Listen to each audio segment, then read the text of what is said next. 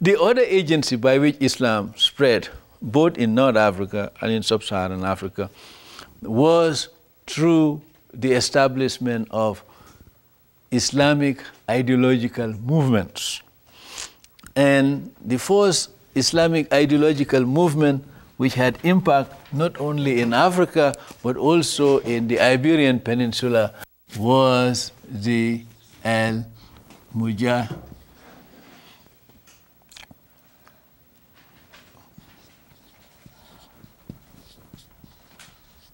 Al-Murabitun. The Murabitun movement really are the people of the Ribat. Now, this concept of a Ribat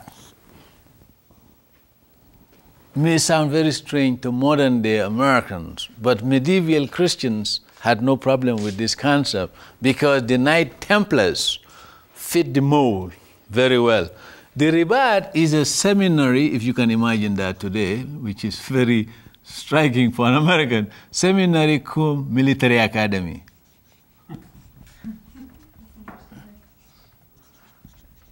But you see, if you look at the medieval world, the Knight Templars, they knew their Catholic catechism, they were very committed to Catholicism, but they were also warriors. You see what I'm saying? The Knight Templars.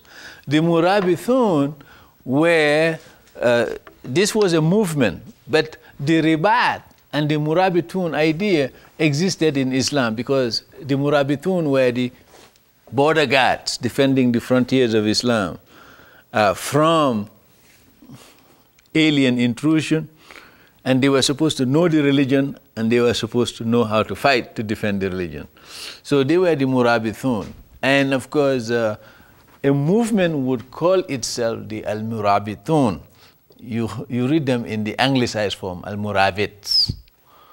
You know, in English, we read them as Muravids, M-O-R-A-V-I-D-S, Muravids.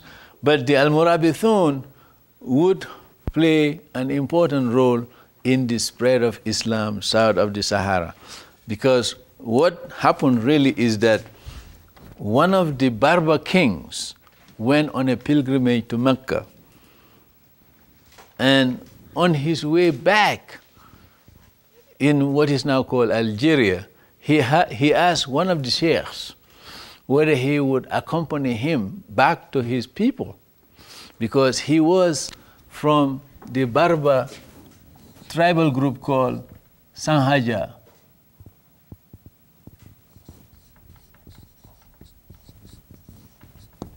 The Sanhaja Berber group. You have the Mesufa, the Godala, the Lemtuna, and other different groups. But he came out of the Sanhaja group.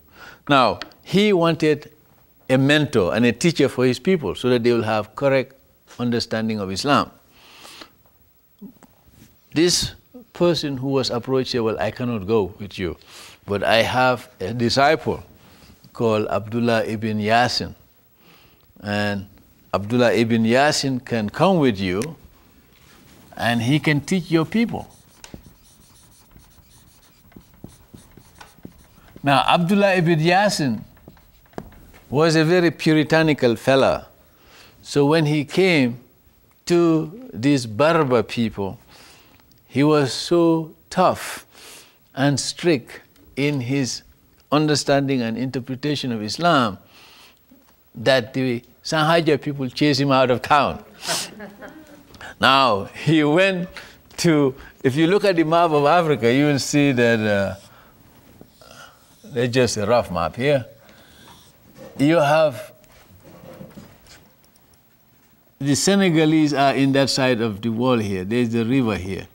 Now, all this part, Morocco, Mauritania, part of Algeria, this became a kingdom in this area, big kingdom. Now, what is happening when he came down,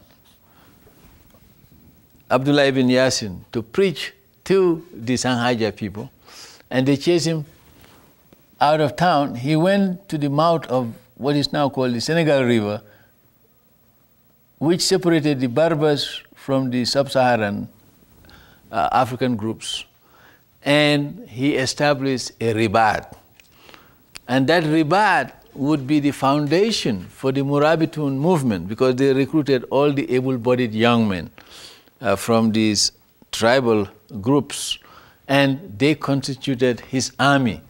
And with that army, he was able to conquer all of North Africa, going all the way into Spain, and the Murabitun invasion of Spain, which you read about.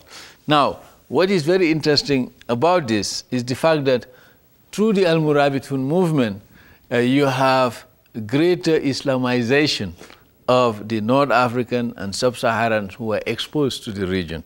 So many of these North Africans and Sub-Saharan Africans became more exposed to Islam. But the point that needs to be emphasized here really is, like all revolutionary movements, after a few generations, some of them don't even last few generations, the revolution collapsed. We see that in the Soviet Union. It didn't last 70 years. I mean, you know, like, it lasted 70 years, but it didn't last 80, 100 years.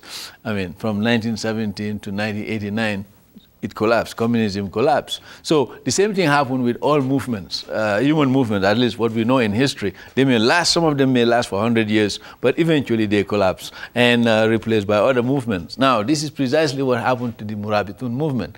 The Murabitun movement became dominant in North Africa and extended itself into Spain. But